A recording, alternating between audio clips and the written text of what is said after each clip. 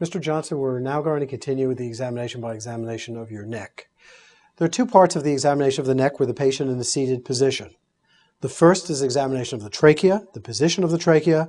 The second is the anterior and then posterior approach to thyroid evaluation.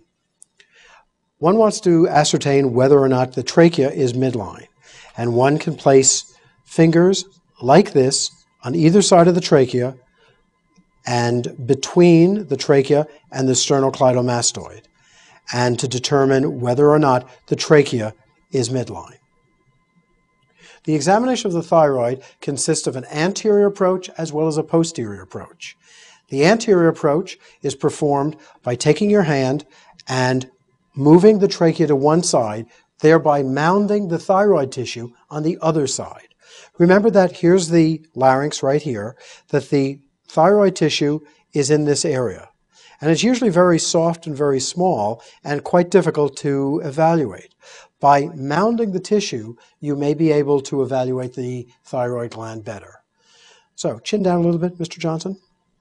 And I'm going to push the trachea to one side gently, thereby condensing this thyroid tissue and palpating the thyroid against the sternocleidomastoid. The same is done on the other side, and it can be done either with these fingers or with your thumb, moving toward the sternocleidomastoid. One now moves to behind the patient to evaluate the thyroid, known as the posterior approach. Place your hand midline, as I'm demonstrating here, and when I tell you, Mr. Johnson, I'd like you to swallow. What you'd like to do at this time is to swallow, and as the patient swallows, you're going to move in a rolling motion laterally toward the sternocleidomastoid.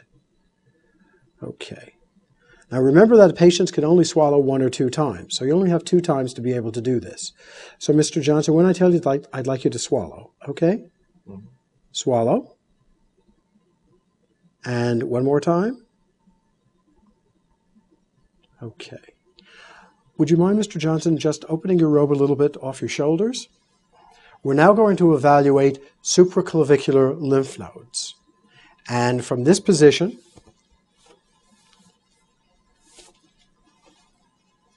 good. Are you comfortable? Mm-hmm. Good. Here's the clavicles right here. You're going from this position, place your hands in the supraclavicular fossa, and when I tell you, I'd like you to take a nice big breath. Big breath. In, and out. And this is the technique for evaluating supraclavicular lymph nodes. If lymph nodes were present above the clavicle or at the clavicular level, the inhalation would move the lymph nodes up to become more evident over the clavicle. Of course, one of the important rules in physical examination is always keep your fingernails short, because especially on this examination, what you're doing is evaluating the supraclavicular fossa with the pads of your fingers, not jabbing the nails in, which could obviously be uncomfortable. Okay, we're now going to proceed with examination of the back. What I'd like you to do, Mr. Johnson, is to turn around this way so that we can evaluate your back.